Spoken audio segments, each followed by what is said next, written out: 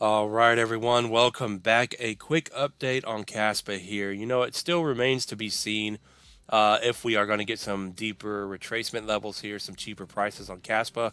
I'm still holding out hope that that could be the case, but as of right now, we had that spike to the upside here with that candle here. Ultimately, we're getting stuck right at the bottom of our box that we drew last update or a couple of updates ago. So until we get over 517, we're still getting stuck with this high here, even though we did break the high. So that is a good positive step in the right direction for Kaspa being bullish here and breaking that bearish market structure. So it remains to be seen right now. I would just simply watch the 517 area. If we can get over that, we're currently at 5.1. Then, of course, your next stop is the high at 5.4.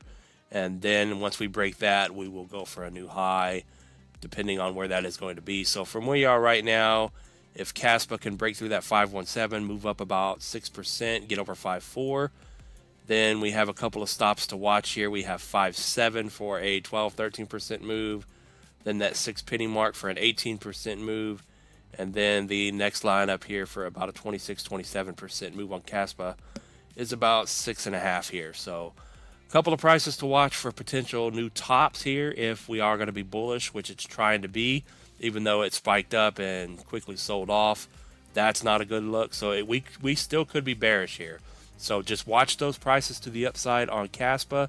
And overall, from the low to the high here, as long as Kaspa stays over this 4.8 mark here, it's still extremely bullish in my opinion. So you could potentially drop down here and hold support for about 5% to 4.8 and still be considered extremely bullish for a bounce and a push higher on Kaspa here.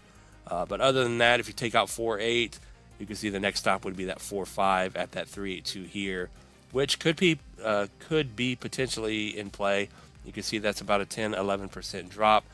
One more thing before we end this here, that if we were to draw, if we are going to get stuck at that box here and we're just going to get stuck, well, off of that wick, you can see, if you can see that the 618 here off of this little micro low to the high takes you right to that 382 here. So let me go ahead and get that off of the screen at that 4.5 area. So Kaspa could potentially come down to that 382 here, and then we go back up. So that is a potential, but like I said, at all times, as long as you stay over 4.8 here, you're extremely bullish for a push higher at some point. And just keep an eye on those prices on Kaspa. We'll cover it again tomorrow, and we'll leave it at that for now on Kaspa. Good luck, everyone. Not financial advice. Thanks for watching, and we will see you in the next one. Peace out.